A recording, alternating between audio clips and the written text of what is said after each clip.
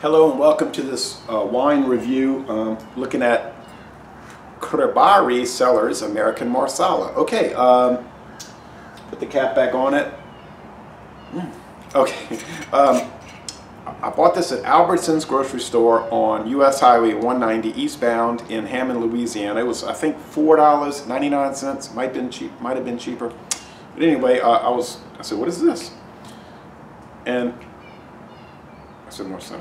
I didn't know, it's got the date, guys, 264th day of 2015, 17% alcohol. But the bottle looked familiar. I said, this is a bottle I remember from growing up, you know. And I looked on the back, Canandaigua. I said, that's Taylor. I mean, as a child growing up, the bottle, you know, the green, black cap bottle design, you know, Taylor was very commonly in my house. My mother was a big Taylor, not to mention Carlo Rossi, wine drinker. Not to mention Dixie beer. And I mean big in the sense that that was her more favorite brand. She didn't actually drink a lot of alcohol, but when she did, those were ones I noticed she would reach for. Okay, I did have some of this much earlier this morning, and I'm trying to finish it up so I can use the cap to recap my Dave's Insanity sauce. I busted the cap accidentally, and I think it looks like it's going to fit the cork. It's a real cork. It's a purple bottle. It looks black, but in the light it's clearly violet purple. Fascinating product.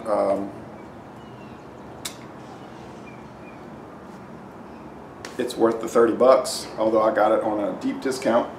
$17.55 a bottle, which was strange. Didn't ask questions. So, okay, what do we know about this? And here it is. It's a beautiful looking, it's burnished gold, it's clear. It's got extremely prominent alcohol legs. This is the New York version, the American Marsala. That's the New York appellation. The California appellation, they're saying on their website, is 17.5%. This is rated 17. Okay, real fast. I'm trying to go fast.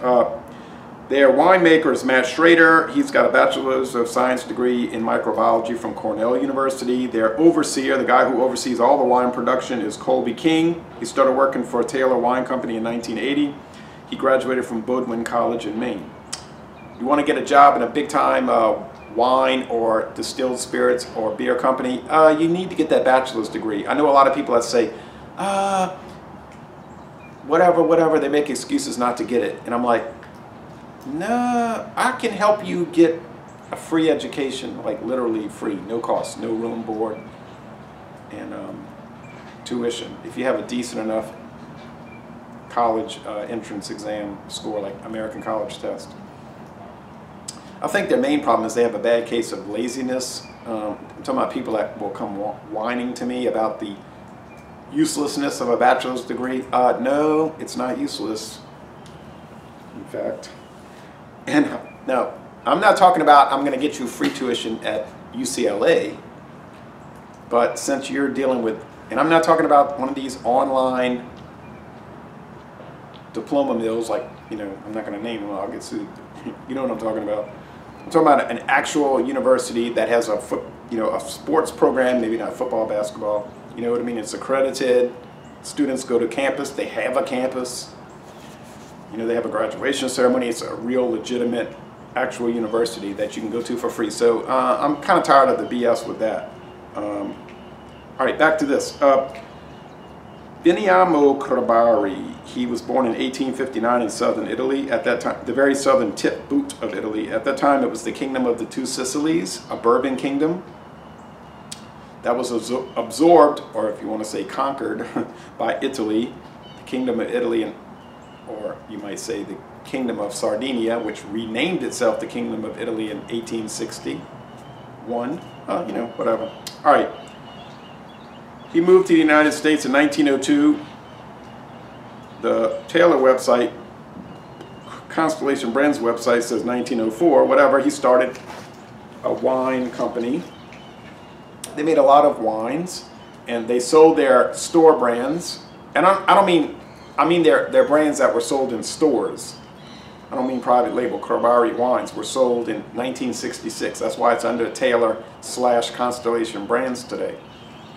Excuse me. The Cribari family continues to produce wine in California, but they produce bulk wine, which is fascinating. And there's a whole array of wine. Any style you want, they've got it. And there's a big, deep description of it. And but you have to buy at least 12 drums of it. And they're talking about how we can ship it by train if you want it by truck, you know. So that apparently that was more profitable for them. The residual sugar for this wine on the California appellation is 9.5. The total acidity is 0.55. Couldn't find anything for the New York version. Okay, so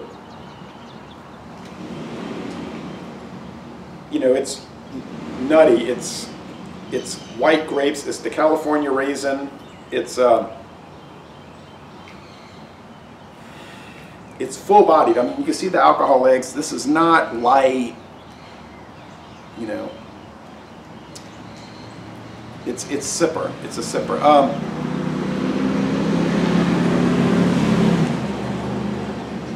Dodge Dakota V6.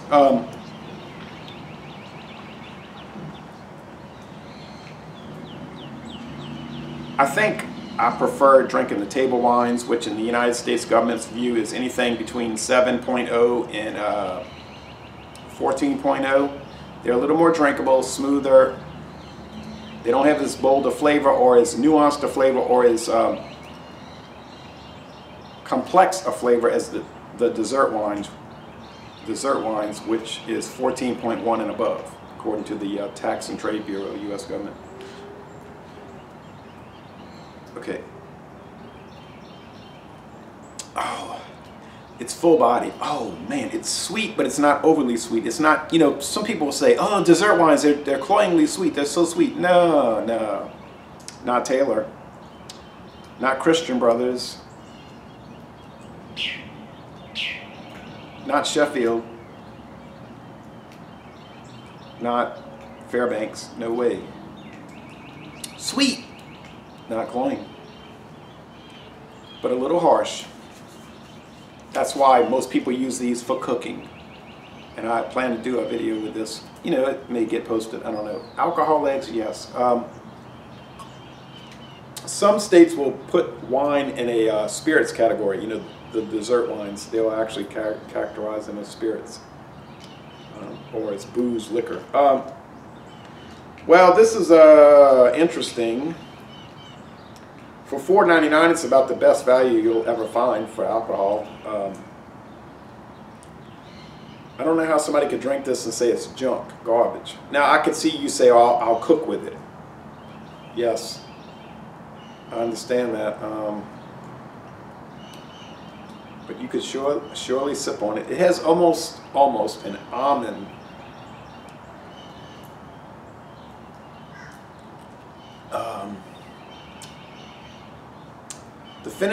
The finish, however, is medium dry. It's not sweet, like I said, cloying or off-putting in any way. Their quality control must be incredible. I wanted to go on a tour of their winery in 2016. I was going to be in Canandaigua. They said no, it's a production-only facility. They don't do tours. I was disappointed. I think it would be fascinating to see that.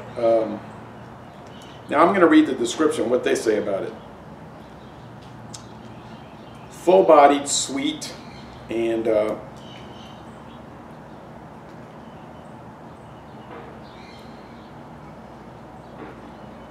nutty caramel aroma. Yeah, nutty caramel aroma. And then they're also saying with a lively tang of citrus and floral aromas. I agree with everything there. I didn't want to read it until after I tasted it. You get flowers, dried.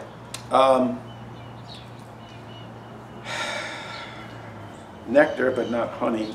Yeah, if you drink too much of this, you're going to get really faded. I would not drive after drinking this. It's strong. I mean, it's There's no other way to, you know, you can't beat around the bush. But you know, you drink a 17% beer and it's gagging. It's gag-inducing. It's, you know, I had the Santa Claus, and I've had all 3 of those, and I would rate them as high as anything. You know, they're fantastic, but you can barely stand to drink them. It's like mud. But these are a little more approachable, but really, honestly, like I said, the table wines are better to me for drinking. So, you know, this is good. It's, you know, you drink it, it's complex, it has all these flavors, and I would highly recommend it without any reservation, especially $4.99 a bottle. I'm not going to walk that back. But it's a little strong, and it's a little tough to take. Not to say I won't make it through the bottle, but it's you have to get a little, you know, you have to get in the proper context for it. So I've seen Taylor all my life. You know, my parents used to drink that stuff. It's that iconic bottle, that green bottle. So with cheese, and if you get on the website, Constellation Brands, there's a whole bunch of pairings. They say food pairings, what to cook it with. So it's extensive. Anyway, thank you for watching this video production. I highly recommend it, and I'm going to end this review right now. Thank you.